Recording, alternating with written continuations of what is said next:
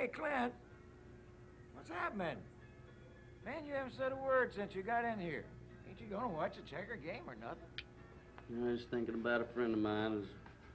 His girlfriend left him, and he's kind of broken up. Mm-hmm. Friend, huh? Yeah. He just wants some advice on how to get her back, things to say, you know. Mm-hmm. And what are you gonna tell this friend to tell this girl? I don't know. Still got a harmonica on you?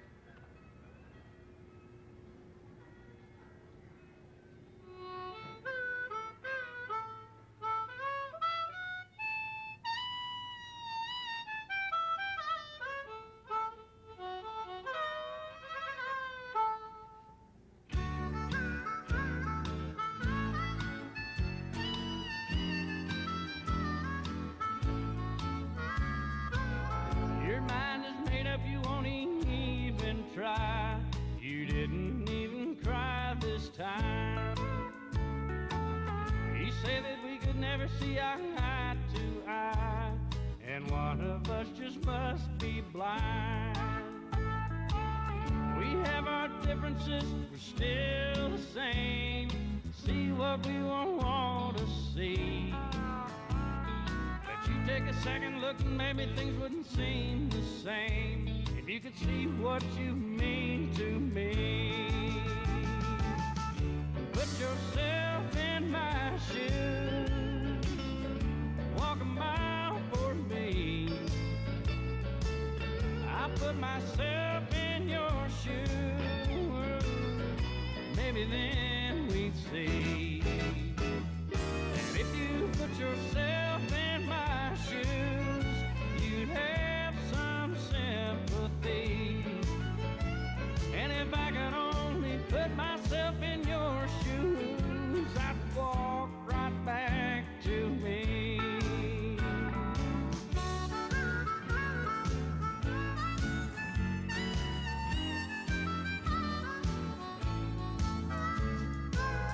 You're gonna keep walking and you're gonna pass me by. You say you don't even care, but I could always recognize a real goodbye, and I know your heart's not there. We've had our differences, we're still the same. Hear what we want to hear. Now I'm head over heels in the lost and found, it's a crying shame. I thought we made the perfect pair. Put yourself in my shoes, walk a mile, walk that mile for me. I put myself in your shoes, maybe then we'd see that if you put yourself in my shoes, you'd have some sympathy. And if I could only put myself in your shoes, I'd walk right back to me. I'd walk right back to me. I'd walk right back to me.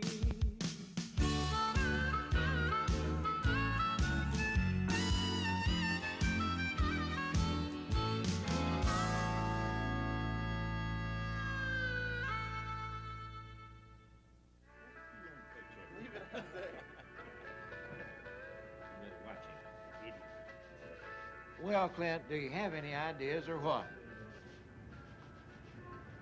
He'll think of something.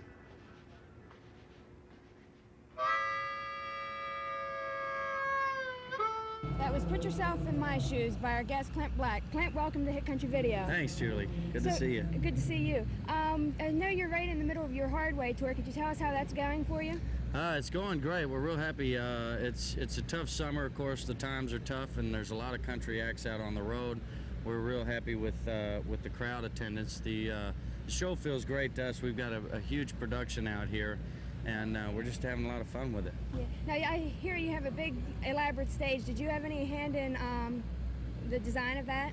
Well, the original design idea came from my lighting director. He's been with me for about 3 years, and he came up with the idea and the artwork, and we went to the guys who built Earthquake for Universal Studios in Hollywood and had them build this. Since it's a huge rock structure, we figured they've had some experience in that.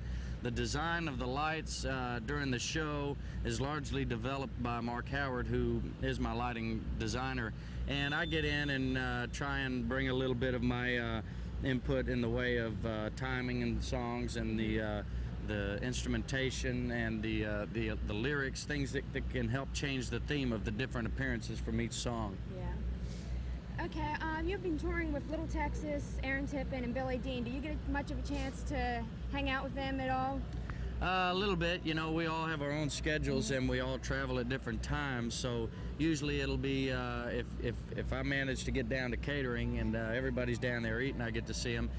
Tim Rushlow is friends with my fiddle player. They grew up in a band together, yeah. And so he joined us on 3 days off where we were doing some shows and they didn't have any, so he rode with us a little while, got to know Tim pretty well, and worked with him in Vegas. So we, you know, it's funny, you spend 10 months on the road and you get very few opportunities to spend time with everyone, but it seems to be a little bit easier this year. Yeah. So how long is the Hardway tour going to last? We're doing 5 cities a week, and we'll finish the tour in the middle of next March. That'll be 150 cities. Yeah. Still I'm leaving here a better man, knowing you this way. Things I couldn't do before, now I think I can, and I'm leaving here a better man. Well, now that you're married and now that you're going through this long tour and stuff, is there any extra pressure on you, or do you still get a lot of extra time to spend with Lisa? Well, she's got a show of her own going on, yeah. And so she does some taping back in Los Angeles, and she's made some trips back and forth. Now the show is finished. They're waiting to see if CBS is going to buy some more episodes, mm-hmm. and if they do, then she'll have to return to LA, and then we'll go through that missing you thing again. And so it's tough. It's tough on us, and we miss each other a lot. But the great thing and the great difference about this tour and the last tour is that I'm not lonely alone. Yeah. Okay, great. The new album, Hardway, it's really good. I like all the songs on it. Thank you.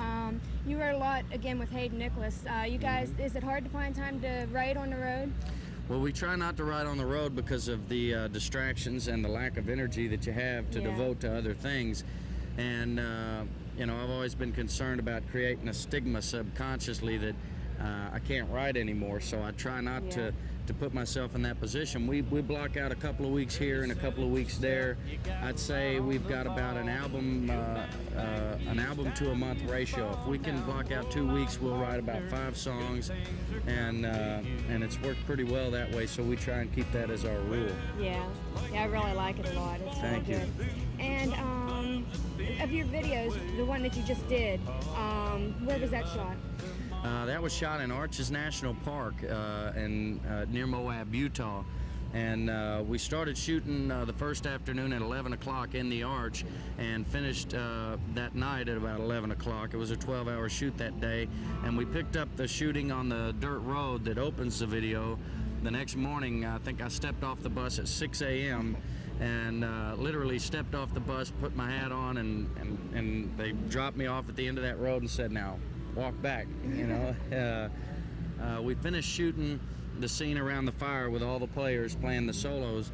We finished that at about 3:30 in the morning. So that was a real long shoot day, and probably the toughest shoot schedule with all the sand and the dust. The helicopter shots put a lot of dust in the air and made it hard on us physically, but it was probably the most rewarding of all the videos I've done. I was involved in the editing. I spent about 20 hours in the editing bay, putting my 2 cents in with the director, and had a lot of fun with it. It was the most satisfying video shoot that I've had to date. Do you have any more coming up? Well, we were going to do a video for the hard way, and we shot some stuff, but at the last minute, everybody kind of had a change of heart and wanted to go with Burn One Down as the next single, so we didn't have time to put a video together. And I'm hopeful that on the third single we'll be able to do one. I like videos. Yeah, we really enjoy your videos. Thank you. I enjoyed doing them. Well, thanks. Okay, well, we would like to thank you for coming, Clint. Would you like to take us back to the show with your latest video? Yeah, here we go. It's what we tell ourselves. Well, hit country video.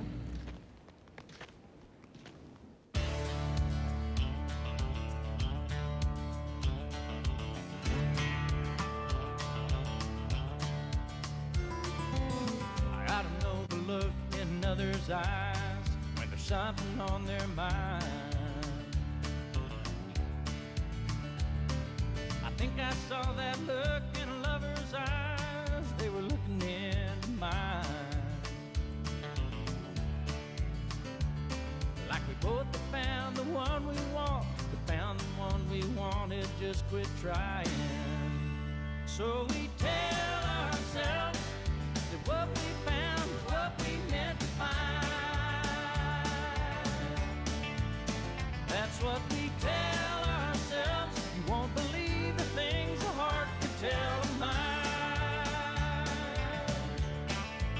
Somehow we sell ourselves on love. I just don't think I'll leave my heart this time.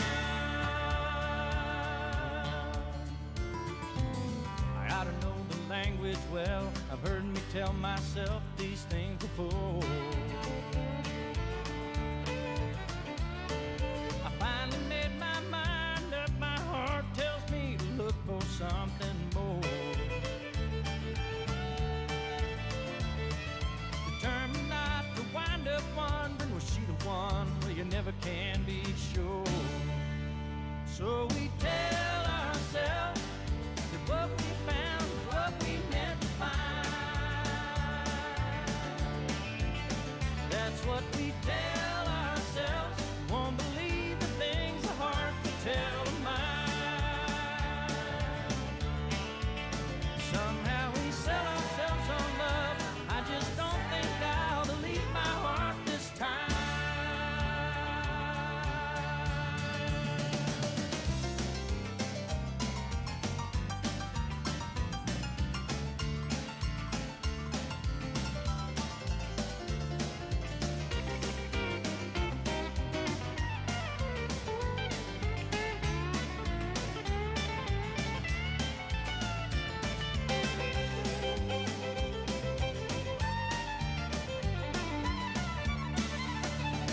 Yeah, we tell ourselves that what we found is what we meant to find. That's what we tell